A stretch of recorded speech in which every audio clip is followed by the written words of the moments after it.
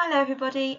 Today we're going to be doing starting our final poem that we're going to do this year. You may be pleased to know. That leaves two more poems that we won't have studied that we'll pick up next year. So today we're going to just introduce the context really for that poem. We're not even going to read the poem today. We're going to understand a little bit more about the context of Romanticism. And we're going to understand the context of the poem that we're going to read, which is The Prelude by William Wordsworth. We have looked at Romanticism before. It was probably back in April when we started to look at Romanticism and the Romantic poets. We touched on it with a couple of poems. So because of that, your start today is going to solely be about Romanticism. Now, some of you will remember these, some of you won't, but it's really important that we touch on this at the beginning of the lesson. So these are the four questions that you have. Which Romantic poets have we studied so far?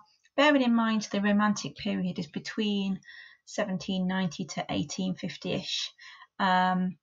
What were Romantic poets generally interested in writing about?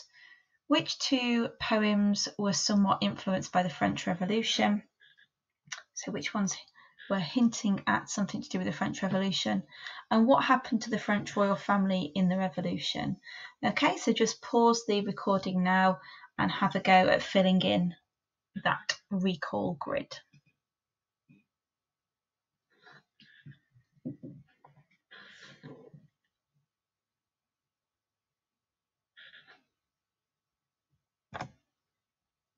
Okay, so here are the answers. So the Romantic poets that we've studied so far are Shelley and Blake. Shelley wrote Ozymandias and Blake wrote London. They have some similarities and some differences. We didn't study those close together, so I'm not sure that you would understand what the similarities and differences are between those poets yet. So we're going to have a little look at that today, although it's just something interesting to look at, not particularly essential. So what were Romantic poets generally interested in writing about? They were very interested in writing about the relationship between nature and man, but there's a lot more to it than that. I mean, we could go on for weeks about Romanticism. We're going to do a little bit more today, some of the more important things, but what you might remember is the relationship between nature and man so far, and it certainly is relevant to the next poem we're going to study as well. So which two poems were somewhat influenced by the French Revolution? A little bit. Ozymandias and London are both written around the time when that was happening, and when the French monarchy were being overthrown, and so that was certainly influencing their discussion of power in their poems. What happened to the French royal family in the Revolution? They were overthrown and they were all executed. Some of the Romantic poets had been in support of a similar thing happening to the British monarchy. They wanted to change. They wanted something different to happen in the country. So we're going to look at that in a bit more detail today. If you haven't done so already, just can you make sure that you've added, you've ticked those points or added to those points if you need to amend anything. So far, we've studied two Romantic poets. We've studied Shelley and we've studied Blake. And today we're going to study another Romantic poet called William Wordsworth. William Wordsworth is a very, very famous Romantic poet. You've got pictures of them at the bottom there. We've got Shelley here, Blake and Wordsworth. Obviously look quite similar, but there we go, they're all very different people. You may have heard of William Wordsworth before. He is one of the country's most famous poets. He, like Shelley and Blake, was a Romantic poet. So the first thing we're going to do is we're going to read a section of an article about Romantic poets. I'm going to read it with you. It's from the British Library, this article. I've cut bits out of it, so you can find the extensive article if you want to. I'll put the link somewhere. I haven't put it on so far, but I'll put it on when I go and amend the PowerPoint. I haven't edited much out of it, but it is an interesting article to read. And this is basically going to enhance your understanding of Romanticism and the context of the poems before we look at William Wordsworth in a bit more detail. There are considerable, sorry, There are considerable similarities between these poets, but there are some differences as well. And it's just nice to enhance your understanding of what we're doing and why we're doing it. Okay, so that's a bit blurry, isn't it? Sorry. This is the first part of the article from the British Library. I'm not going to read it all to you. I've highlighted the bits in yellow that are important about what we're going to be reading, but also some other bits as well that might be of interest. So where it's at the top, today the word romantic evokes images of love and sentimentality, but the term romanticism has a much wider meaning. So these poets aren't just going to be writing about romance at all. It covers a range of developments in art, literature and music and philosophy, spanning the late 18th and early 19th centuries. The Romantics would not have used the term themselves. The label was applied retrospectively from around the middle of the 19th century. So they didn't know they were the Romantics, but later on they've been labelled the Romantics. In England, I'm skipping down. Oh, sorry, I can use my cursor, can't I? Sorry, I'm skipping down to here. In England, the Romantic poets were at the very heart of a movement for social change, really. The idea that Jean-Jacques Rousseau declared that man is born free and everywhere he is in chains. The Romantics were inspired by a desire for liberty, and they denounced the exploitation of the poor. That means that the Romantics really wanted this idea of freedom, and they were really critical and cross about anything where the poor are exploited. We see that, don't we, in London quite a lot, as in the poem London. There was an emphasis on the importance of the individual, a conviction that people should follow ideals rather than impose conventions and rules. The Romantics renounced the rationalism and order associated with the preceding Enlightenment era, stressing the importance of expressing authentic personal feelings.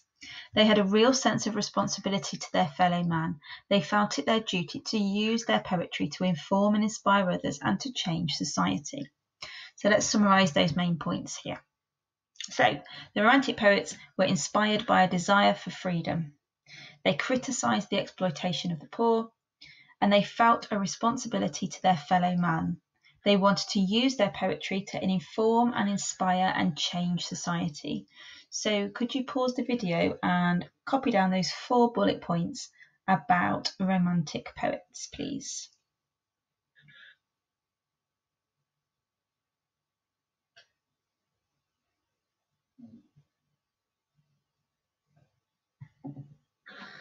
Okie dokie. The next part of the article goes on to talk about the poets who were Romantic poets. So we've studied some of these, so I've highlighted the ones we're studying. So we've got William Blake, William Wordsworth, Percy Shelley. Other poets just out of interest would be Coleridge, Keats, Byron. You study some of those, perhaps if you want to go on to study A-level English literature. Yeah, we don't do that in Langlit, but we do. They do it in A-level literature. And so, what are the bits that I wanted to tell you about? So, this was a time of physical confrontation. There was a violent rebellion in parts of Europe and the New World, and because the British government were really conscious of all this anarchy, all of the violence going on in the rest of Europe and the New World, the British government at the time were worried about similar outbreaks happening. Now, the early Romantic poets actually were supporters of the French Revolution. They thought it was a good thing to happen, hoping that it would bring about political change. They hoped that because of the French Revolution, political change might also happen in Britain. However, the bloody reign of terror shocked them profoundly and affected their views. So the brutality of it and the bloodbath caused by the war, the French Revolution, really upset their feelings about it. So in his youth, William Wordsworth, the poet we're about to read about, he was drawn into the Republican cause in France until he gradually became disenchanted with the revolutionaries. So at first, William Wordsworth was a real supporter of the French Revolution, thought it could bring about political change. But then when he understood the reign of terror and the bloodbath that happened to be that war, he started to be disenchanted with that and didn't agree with it. So he changed his views. So the Romantics were not in agreement about everything. So not all of the Romantic poets that we've studied will agree. So William Blake, William Wordsworth and Shelley don't all necessarily have the same view of the world.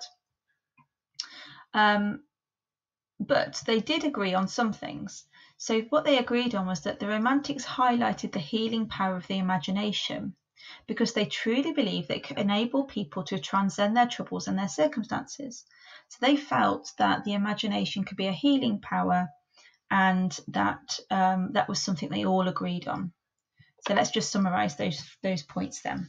So these are the points that I'd like you to copy down. Early Romantic poets tended to support the French Revolution in the hope that it would bring political change. Wordsworth became gradually disenchanted because of the reign of terror, so he disagreed with it as it went on. And Romantics believed in the healing power of the imagination. So add those to the previous 4 points from the last slide. Thank you. Pause the video. So what else can we tell you about Wordsworth then and Blake and how they were different? So Wordsworth was concerned, when he was writing his poetry, he was really concerned about the elitism of earlier poets. Elitism, he was concerned that it was just going out, the poetry was only written for the upper class.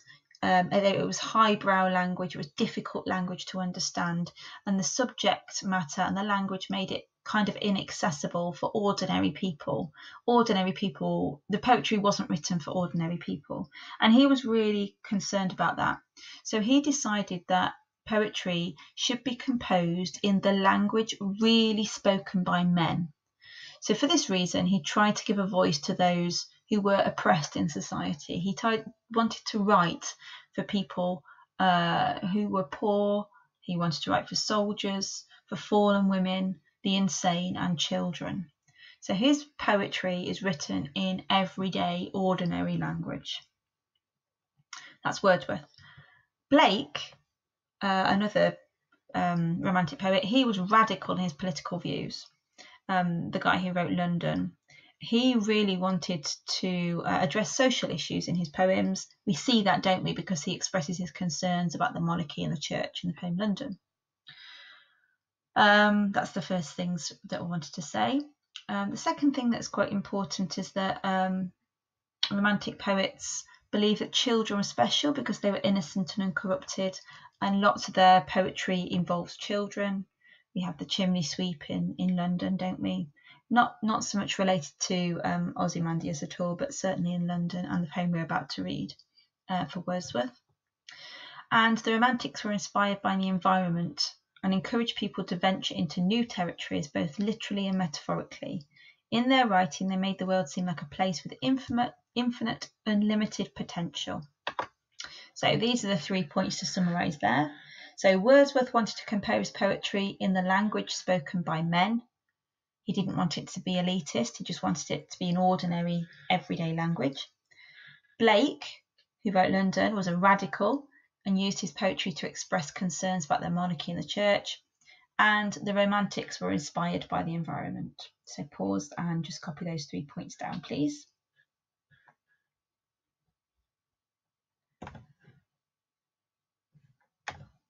Yeah, I think this is the final slide from the article from the British Library. So Blake, Wordsworth and Coleridge, Coleridge we don't study, but Blake and Wordsworth were amongst the first generation Romantics. They were writing against the backdrop of war going on in Europe and the French Revolution. I've told you before that Wordsworth, however, became increasingly conservative in his outlook. When he understood how bloody the wars were, he found that quite difficult, and so he kind of changed his views and was less political. But then we have something called the second generation Romantics, which you will remember from when we studied Shelley, who wrote Ozymandias, and they were really critical of Wordsworth because they felt like he had basically sold out to the establishment. So he had started off being quite political, but then as he understood how brutal war was, he then stepped away from that side of writing. So there was a bit of a divide between the Romantics there. But then the difference then to Shelley was actually, if you look further down here, the one who wrote Ozymandias, he was nicknamed Mad Shelley. He went to Eton, and he was nicknamed Mad Shelley because he was sent down from Oxford for advocating atheism, and basically because he antagonised the establishment by criticising the monarchy, and a lot of his poems had that undercurrent of criticism of the monarchy, just like in Ozymandias, he was criticising King George, and so in that way they're very different. So Shelley was still remaining critical in all of his poetry, whereas Wordsworth backed down a little bit and became a little bit more gentle in his poetry. And so this is how they're different. So Wordsworth was a first generation romantic poet writing against a backdrop of war in Europe. When Wordsworth became more conservative after seeing all the bloodshed, other poets like Shelley thought that Wordsworth had sold out. Shelley was different. He continued to antagonise, that means to criticise and rally against the establishment meaning the government and the monarchy, and he was nicknamed Mad Shelley. So if you can summarise those 3 bullet points, that would be great, and that's all of your notes on our romantic poets and our collection. Just pause the video there and copy those down, thank you.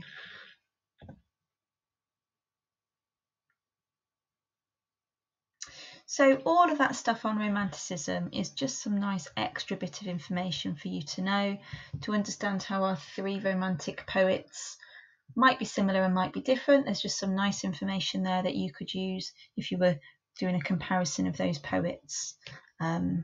It's not absolutely essential, it's just some nice information. So we're going to look at the Prelude by William Wordsworth. The final thing you're going to do today is watch Mr. Bruff video about the context of the Prelude. Some of the things he's going to talk about will repeat some of the things we've just done, but not much. These are the questions that I'd like you to copy down and answer as you listen to the video. What do you know about Wordsworth's early life? This is Wordsworth. What did Wordsworth think about nature? How did he feel about the French Revolution? You know some little bits about that already. The Prelude is a section of a longer poem. It's long enough, I'll tell you that, it's long enough already. And what is that poem called? How does Wordsworth describe the themes in the poem? For that one, you're just going to copy down what it says on the screen and list the 3 elements of romanticism presented in the poem. Again, copy that off the screen. You need to watch from the beginning of this YouTube clip up to 8 minutes. You could stop it there before he starts talking about the actual poem. And then answer those questions, send a photograph of those answers to your teachers. And then in tomorrow's lesson, we will read the poem and understand the story of the poem, remembering this is going to be in very everyday language, and this poem is a little bit of a story about Wordsworth when he was younger. It's autobiographical. Okay, thank you very much then. Bye.